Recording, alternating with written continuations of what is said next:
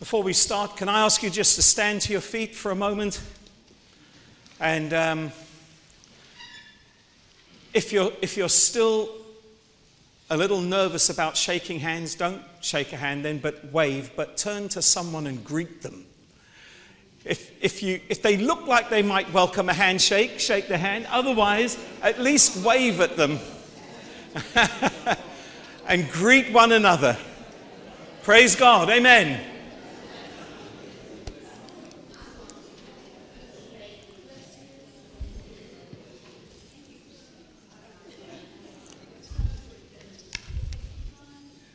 And before you sit down, let's pray. And I'm going to ask you one other thing right now, which is I'm going to ask you to pray with your hands open, facing upward. Amen. Praise God. And if you want to, pray this with me. Father, I come to you. And I have my hands open. Because I want to receive from you. And my heart is also open. For the work of your Spirit and your word. In my life today. Come, Holy Spirit. In Jesus' name. Amen. And all God's people say amen and amen. Please be seated.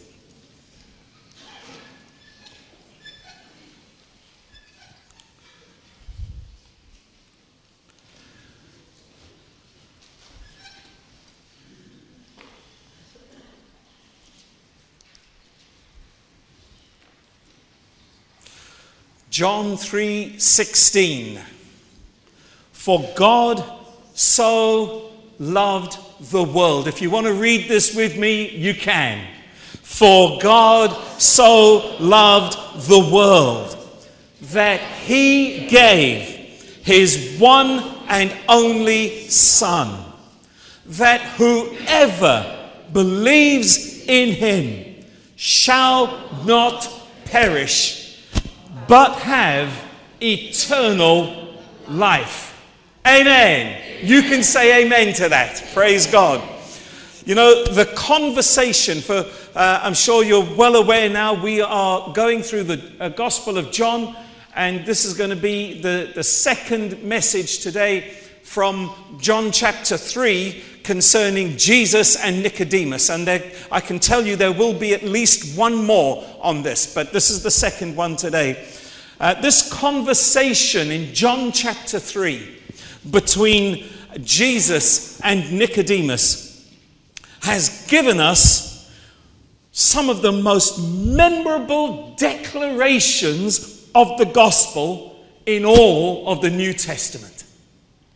And of all the incredible statements of the gospel in this third chapter, verse 16 is the one perhaps that is the most famous, the most iconic, the most quoted, the most memorized of them all. It is the one Bible verse most likely to be known by unbelievers all around the world, everywhere, even if they don't know where it came from. It's the one that is known. There's hardly been a major sporting event in the world in the past 70 years where banners, placards, T-shirts, posters emblazoned with John 3:16 haven't been seen in the crowd and subsequently televised around the world. You can see some of the pictures there at baseball games, at golf tournaments, and you see that little green that little green placard, John 3:16. You'll see them at when you look at in the crowd at the World Cup, at the Olympics, at whatever's going on. Someone somewhere will have one of these banners up talking about John 3:16. The reference has become a part even of our cultural and political and ecological events. And you'll see it bobbing around at everything from G7 summits to climate change protests. In 2009, American football player Tim Tebow, instead of the normal eye black, you know these guys wear the eye black underneath their eyes when they're playing American football. Instead of the normal eye black, he had John printed below one eye and 3:16 below the other. 3 years later, in 2012, the NFL playoff final, his heroics on the field and public display of the verse led to John 3:16 being Googled by more than 94 million people. Even TV news stations. This was a screenshot from one of I think the NBC network had this up on the TV screens, and they're asking, what is this John 3:16 reference? American fashion retailer Forever 21. You heard of Forever 21? I'm not old enough yet, but there you go. Forever 21, they print the verse on the bottom of all of their shopping bags. So if you buy something from Forever 21 and you come out with the bag, if you have a look under the bag, you're carrying John 3:16 under Forever 21. And burger chain, again an American burger chain, In-N-Out Burgers, they print the reference John 3:16 on the inside of the bottom rim on every one of their cups. You can see it there, In-N-Out, and on the inside of the bottom rim, John 3:16. You say, well, that's not even giving them the whole verse, is it? No, but it's sowing seed, isn't it? It's somebody might look at that and think, what's that? What's John 3:16? What is it? And yeah. And Rainbow Man, who hasn't always been the best of witnesses, but Rainbow Man famously seen at sporting events around the world wearing bright colours, a rainbow wig, and holding up a sign that reads John 3:16. He did travel the world doing that, not at the moment. Now the reason this verse is so popular is that it is simply the most sublime summary of the gospel you will ever find. It is the gospel in a sentence. If anyone ever asks you to tell them the central message of Christianity in just one sentence, tell them John 3:16. For God so loved the world that he gave his one and only Son, that whoever believes in him would not perish but have everlasting life. And you've given the entire gospel, everything, in one sentence. But if you want to go deeper than that summary, if you want to give or get a fuller picture of the gospel, of what God was doing and how he was doing it and how it affects you, you don't have to go very far away from John 3:16. In fact, if you just look at what else Jesus says to Nicodemus in this same chapter, you will see an incredible statement of the gospel. And that's what I want to do today. I want to, in a few minutes, just take a look at the gospel as Jesus laid it out to Nicodemus in John chapter 3. But first, need to say a word about the desperate situation that Nicodemus was in. You see, what Jesus says to Nicodemus takes on even greater significance when you bear in mind the pickle he was in. We saw in the previous message on Nicodemus that he was a prisoner of certitude. But Nicodemus is also a prisoner of law. He was also a prisoner of law. He was a Pharisee, an expert in religious law, and a teacher of Israel in such matters. But the problem with the law, as Paul pointed out in Romans 3 and verse 20, the problem with the law was that it could never make you righteous. It could only tell you that you were a sinner. The moment you look to the law of God to see what it is to be righteous, you find out that you're not righteous. You find out that you've broken it. It can only tell you that you're a sinner. In Romans 3 and verse 20, Paul says, by law comes knowledge of sin. In other words, the law wasn't given to make us righteous. It was given to show us why we're not righteous. It was actually given to show us that we needed a savior. The moment you look to the law in the hope of doing the right thing and becoming acceptable to God, all it did was tell you that you couldn't do the right thing and would never be acceptable to God on your own. In other words, instead of conferring righteousness, the law confirmed your sinfulness. You were trapped. And Israel was trapped in a cycle of sin and a prison of religious compliance with no light at the end of the tunnel. Life was an endless quest of trying to keep the law that never could be kept. Think about it. If the law could have been kept, why send Jesus? It's because we can't keep the law.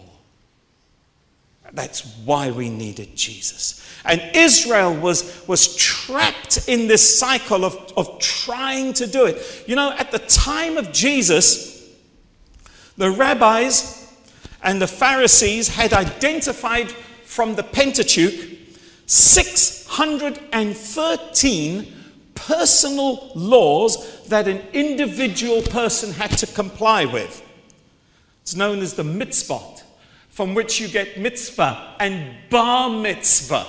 So that when you got to the age of 13 and you had your bar mitzvah, you were becoming a son of the law, coming under the law. 613. Over the years, they added over 1,500 interpretations and extrapolations of those laws. If you like, the small print and subclauses, trying to explain how to keep that law, because it was so difficult. And in order to apply the law to everyday life, to help you to apply those 613 personal laws, they added over 1,500 more explanations. And these additions became known as the tradition of the elders, became known as the halakha, the way of life, the tradition of the elders. But it was so difficult to follow, it was impossible to follow, that it didn't stop there. They began adding even more extras to try and work around and bypass all the laws that they still couldn't keep. And that's why you get things when Jesus says, you know, you couldn't keep that law about looking after your parents, so you said, oh, if I just give a gift to charity, then I don't have to do. That's one of the examples. This stuff infuriated Jesus. This is why he was so critical of them. They began adding all these extras to try and keep getting around, because they knew that if they couldn't keep the law, they were not righteous. But the law kept telling them that they weren't righteous. So they said, okay, let's add something extra so that maybe we'd have a hope. Maybe if we interpret it this way or we interpret it that way, we might have a chance of keeping it. By the time of the New Testament, all this legalistic red tape had become a prison for people, making life almost unbearable for them. And as I said, it infuriated Jesus. He reserved some of his harshest criticism for the Pharisees and the experts in the law who put these burdens on the people, yet did nothing to help them, and they couldn't keep them themselves. Jesus says, you're piling more and more stuff, piling more and more stuff on the people. You can't keep it, they can't keep it, so what do? Add more, add more, add more. It was a horrible prison. Strain at gnats and you swallow camels, said Jesus. That was a joke in New Testament times. You're straining at gnats and swallowing camels. You clean the outside of the cup, but inside you're full of greed and self-indulgence. Whitewashed sepulchres full of dead men's bones. Let me give you some examples. At the time of Jesus, it was against the law to carry a burden on the Sabbath. So, of course, they had to define a burden. What is a burden? What is carrying a burden? They came up at the time of Jesus with the interpretation that a burden was anything heavier than a dried fig. So, you could not carry anything heavier than a dried fig, because that was considered work. It was considered carrying a burden. Here's another one. At the time of Jesus, women were not allowed to look at themselves in a mirror on the Sabbath in case they saw a grey hair and were tempted to pull it out. In case they saw a grey hair and they were tempted to pull it up, that's a burden. Oh, sorry, that's work.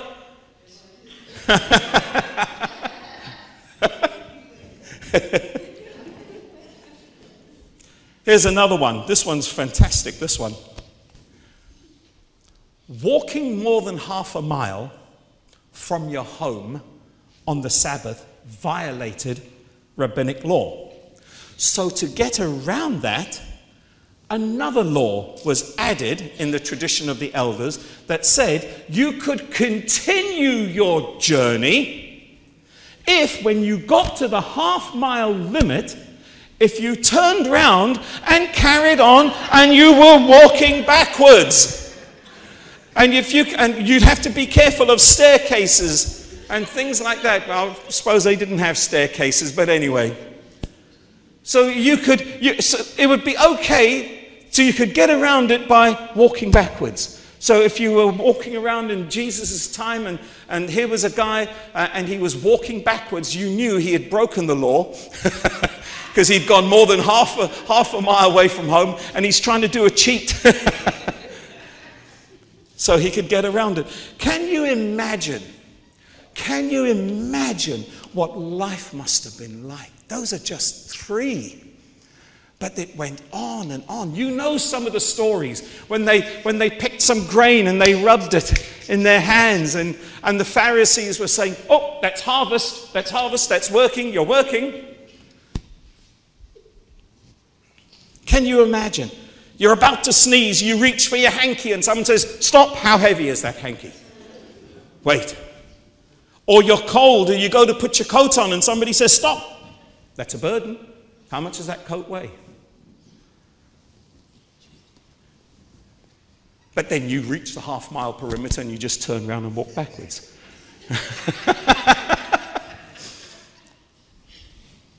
What about hopping? I would have asked that. I would have said, look, instead of turning around, can I hop? Would that count? Or what kind of image of God did the youngsters have growing up seeing the adults carrying on like this? What did people think God was like when his appointed agents were coming up with stuff like this?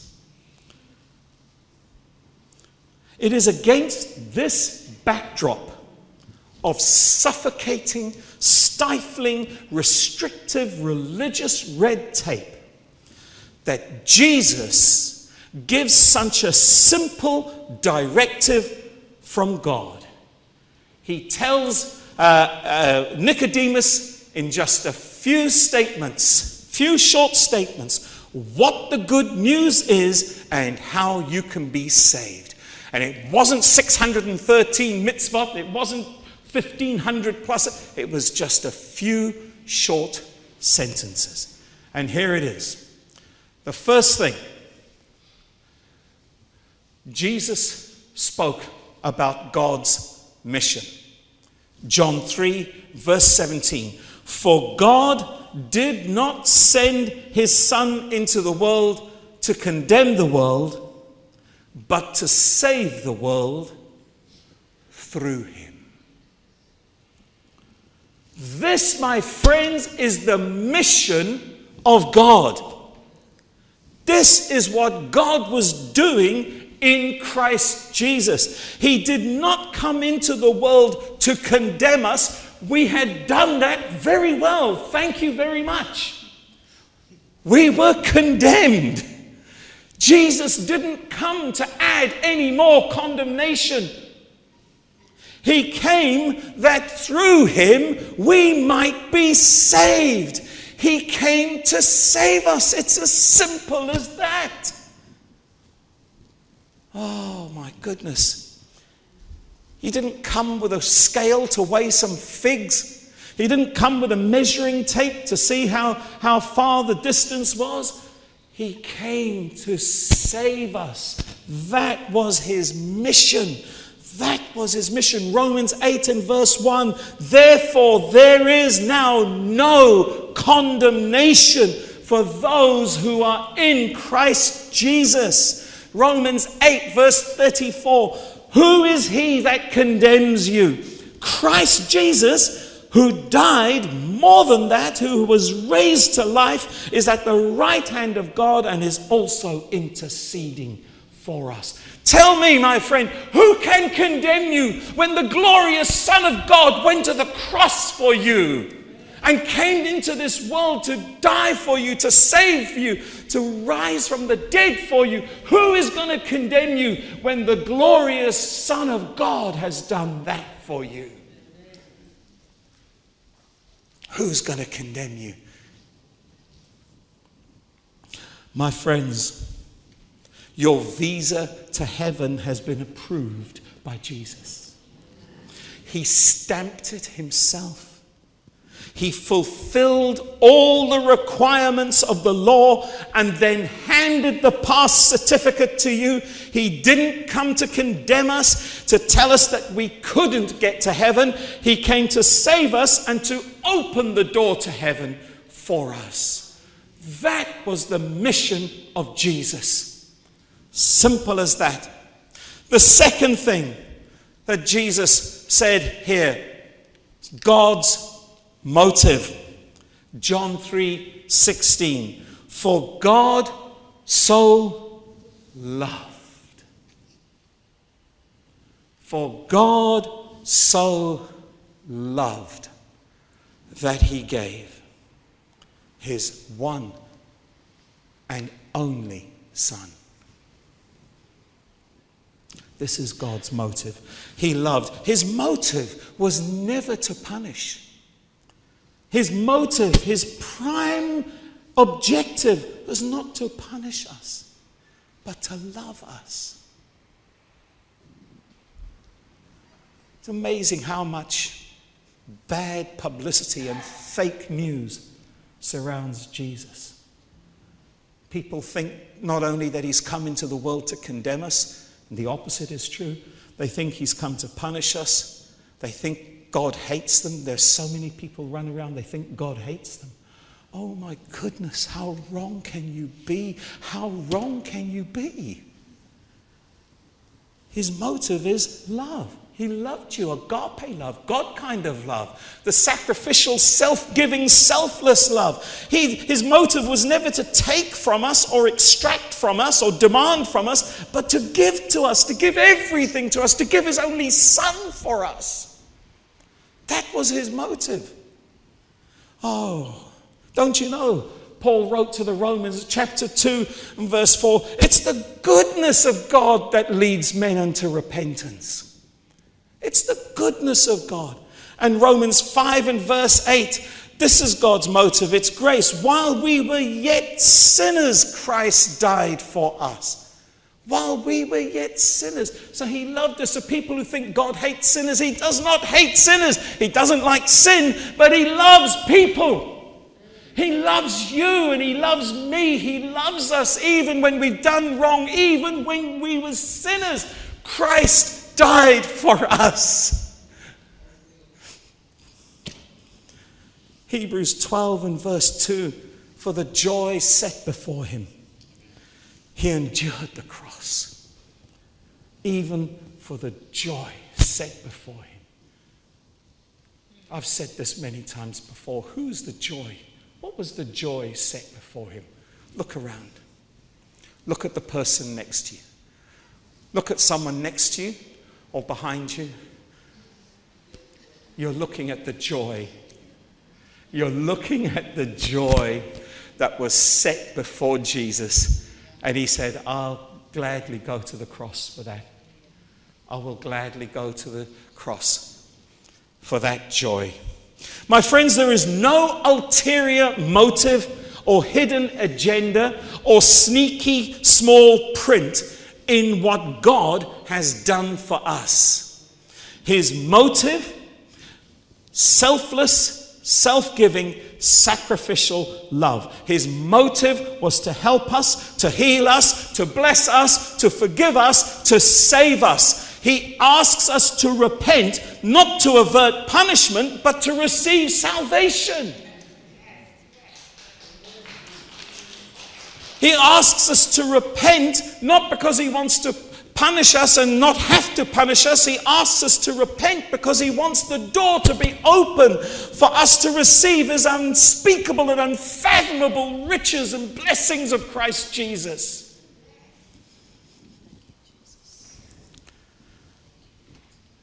And thirdly, God's method. God's method. You must be born again. You must be born again. I'm going to say it again in case there is any person in this building or listening online and you have never been confronted with this, then in the love of Jesus, I confront you with this, my friend. You must be born again. You must be born again. God's mission was to save us. His motive was he loves us. And his method is that we are born again. You see, this is God's method. We're not saved by works. We're not saved by keeping 613 individual laws or over 1,500 rabbinical add-ons and traditions of the elders. None of that saves us. We're not saved. Let me go further. We're not saved by attending church or dressing in a particular way or cleaning up our act or having our hair long or our hair short or by giving money to charity or whatever it is. None of those things save us. You must be born again.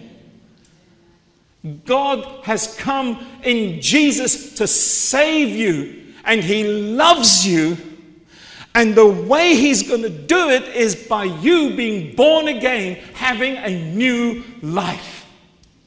Having a new life. We are saved by grace through faith, that whoever believes will not perish, but have everlasting life. Ephesians 2 verses 4 and 5, Paul said, because of his great love for us, God, who is rich in mercy, made us alive with Christ.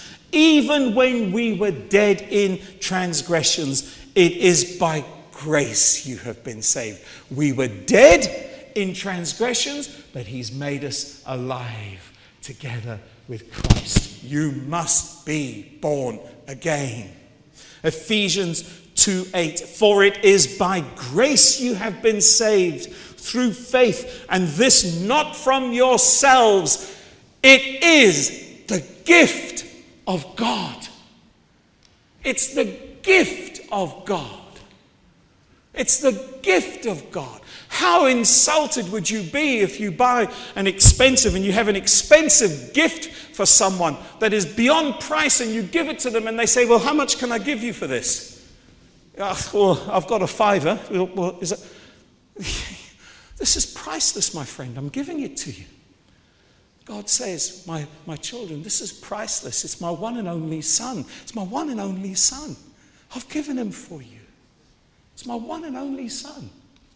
You can't pay me for this.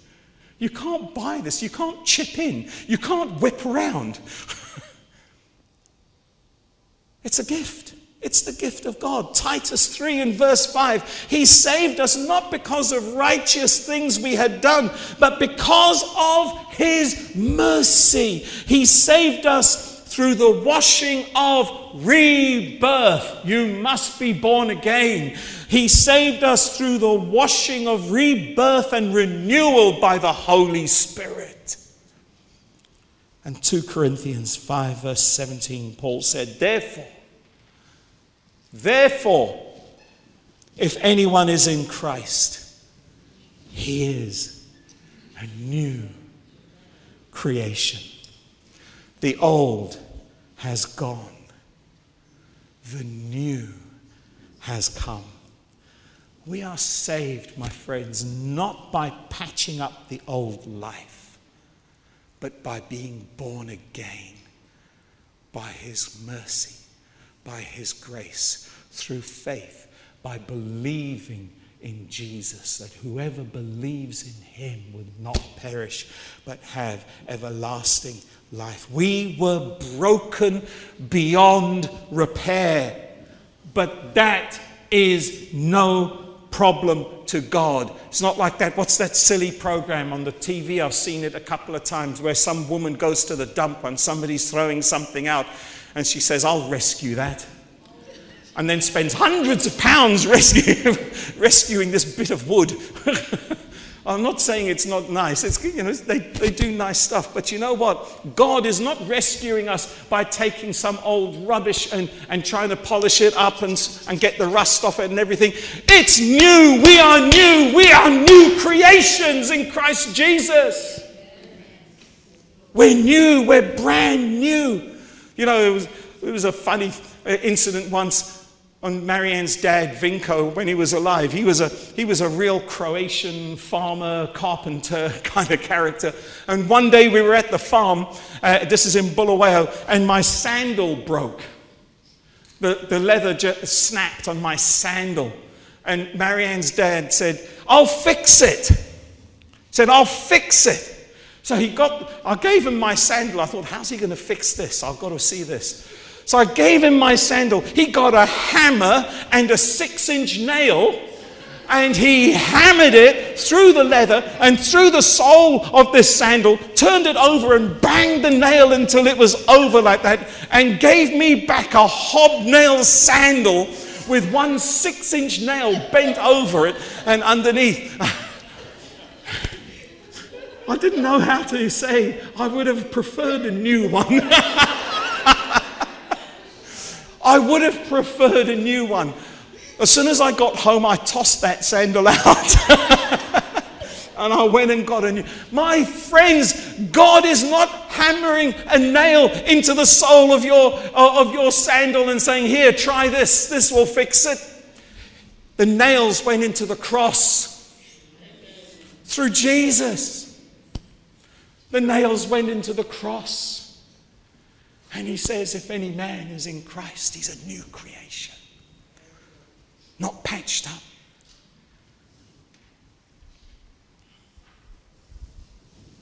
And you know, being born again implies a starting point,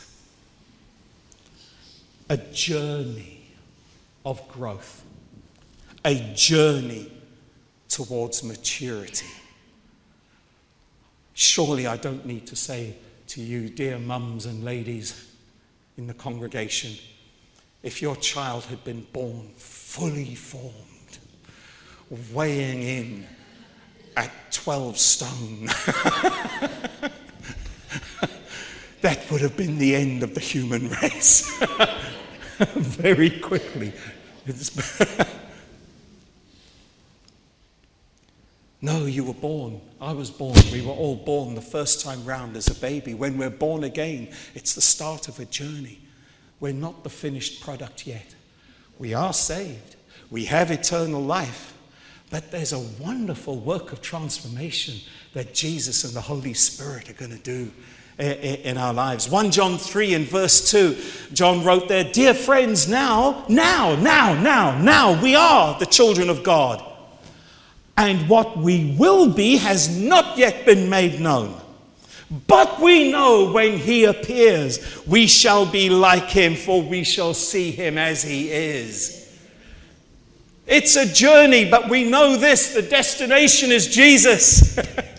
We're going to look like him. That's the work he's doing in our lives. My friends, we're on the road, we're on the journey to becoming fully fledged, demon chasing, mountain moving, miracle making sons and daughters of God. And Romans 8 says the whole of creation is groaning and yearning in anticipation, waiting for the revelation of the sons and daughters of God who are moving in this kind of power and authority and understanding that they are new creations, not old, not patched up, not trying to put a sticking plaster on the wounds of your heart. But he's given you a new heart. He's given you new life.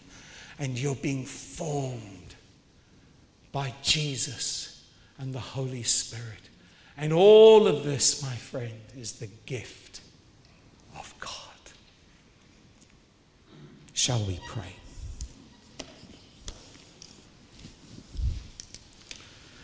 Hallelujah.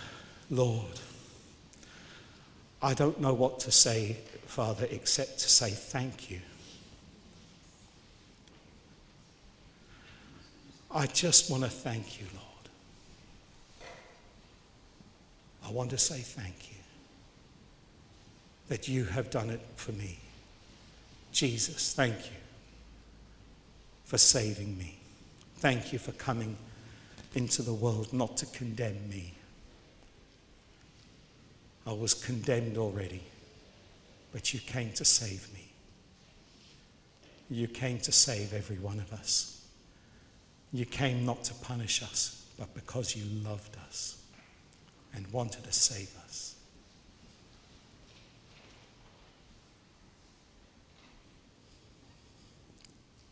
And you ask only that we would believe.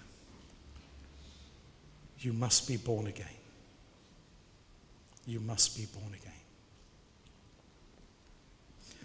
While we're bowed in prayer, if there is anyone here, and I'm just going to be very plain, if you have not been born again, if you have not confessed your sins, confessed your need of Jesus as your Savior, repented and turned to him, if you have never done that before in your life, my friends, never too late. Today, if you hear his voice, don't harden your heart. He's not come to condemn you. He's come to save you. He's not come to punish you. He's come to love you and bless you. And what he's doing is not a patch up of the old, not just He hasn't come to just counsel you through all the old pain and sorrow in your life. He's come giving you new life. If there's anyone who's never prayed like that, but I'm asking you, would you pray like that today? If you're willing to make that prayer and that commitment today, please put your hand up and then put it down, and I'll know to pray for you. And I'll know to speak to you. Is there anyone who is saying today, I want to be born again. I want that new life. Is there anyone here? Thank you. Is there anyone else? Is there anyone else? Father, you know the person who has put their hand up. I thank you so much. Lord, what a joy. Angels in heaven are dancing for joy, dancing with joy right now. Lord, we dance with them to see another one come because of what you've done for us. Thank you, Jesus. Thank you, Jesus. The person who put their hand up afterwards, like a quick word, just to pray for you.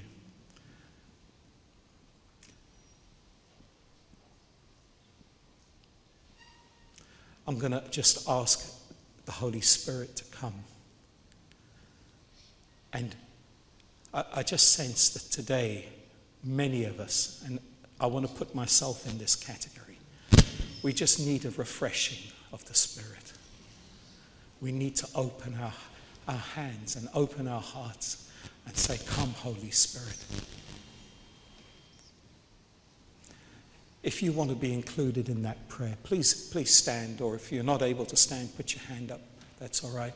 I want to say, and if people are standing, that at home, if you've been listening at home and you've wanted to make this prayer of commitment, then please do so. Contact us through the website. Contact us through the YouTube or whatever it is. I don't know how it is that all that works, but the fact that you're watching means you know how some of it works. Then please get in touch with us, because we would like to pray with you. Father, for those standing right now, I want to pray for the refreshing. And Lord, I'm standing with them with my hands open, because Father, I don't want to get stuck on this journey. I don't want to pull into a lay-by and forget about where I'm going. I want to stay on the road, Lord. I want to stay on this journey. I want to stay with it because, Lord, I have not got there yet. Lord, I understand. I'm beginning to understand more what Paul meant when he wrote to the Philippians and said, I haven't got there yet, but I'm pressing on. Lord, we want more of you. And all those standing with me right now in this, Lord, we're saying, come, Holy Spirit, please would you take us further down the road. Come, Holy Spirit, would you breathe upon us? Would you breathe the life of Jesus and the word of Jesus into us? Would you open our eyes and show us more? And Lord, I'm going to be cheeky because, Father, I don't want the old back with a 6-inch nail through the sole and the strap. Lord, I want every part of the new life you've promised and offered. Lord, we're standing because we want new life, the life of Jesus, the life of Jesus. Thank you for the gift, Lord. Thank you for the gift. We're not asking for something you didn't promise. We're coming in faith to receive what you did promise. And so, Father, in Jesus' name, I pray, myself included, that every one of us this week, this day, would experience the breathing and the breeze and the blowing of the Holy Spirit. Shaking cobwebs, dusting us down. Those of us who have stopped and pulled in at the roadside, Father, I'm praying that there would be a new impetus on the journey. I'm asking, Father, For those who have been weighed down by stuff from the old, I pray, Father, that even now you would lift the burdens of the old from hearts and minds and shoulders. And that, Lord, that they would take your yoke upon themselves to just believe in the Son of God. Father, in Jesus' name, I thank you that this is a week of a fresh wind blowing. Today is a day of a fresh wind blowing. Today is a day of a fresh wind. In Jesus' name. Stubborn things that have refused to budge, we speak to you in Jesus' name. The problems, the hang-ups, the pain. We speak to you in Jesus' name and say, behold, all things are new. All things are new. Jesus is renewing us. It's the rebirth and it's renewal in the Holy Spirit. Renewal in the Holy Spirit. Thank you, Father. I know, Lord, there are some here today who would not voice or speak out about the deepest thing in their heart, but I'm praying, Lord, that you know what it is, and even at this moment, the thing that has caused them the deepest pain and the deepest shame, that Holy Spirit, you would bring the healing of Jesus into that situation, into those hearts and minds that have been weighed down. New life, new life, new life. In Jesus' name. In Jesus' name.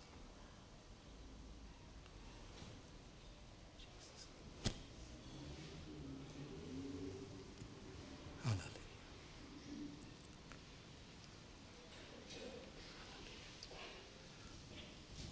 Please be seated.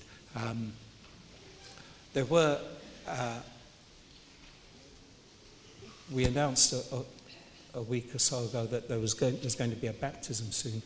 If you are one of those who's interested in the baptism, and if you could just stay back for a few minutes, and we'll have a word about the baptism and see if we can fix up a date and get a date sorted. If you are here today, you've been born again, but you're not yet baptized, come and speak to me after the service with the others. And we'll talk about baptism and explain about baptism. The Lord bless you. Amen.